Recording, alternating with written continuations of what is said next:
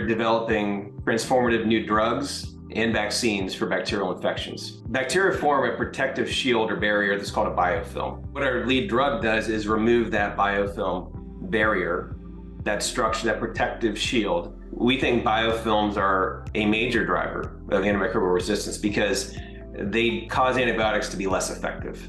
It just fascinated me, the idea that we could create a new approach and new drugs and vaccines to address something we can't effectively address currently.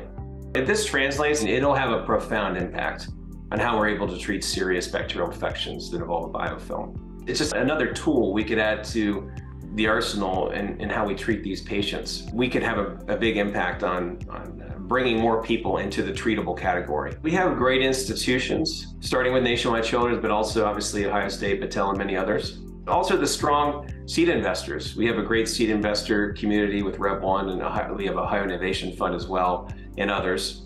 We're building momentum, and I want to be part of the early stage pharma and biotechnology community, continue to build the talent pool so that we have a more robust startup environment over the next 5 to 10 years. I'm just really excited about our technology and what this could do for patients, both from the treatment and vaccination standpoint. This could truly be a game changer.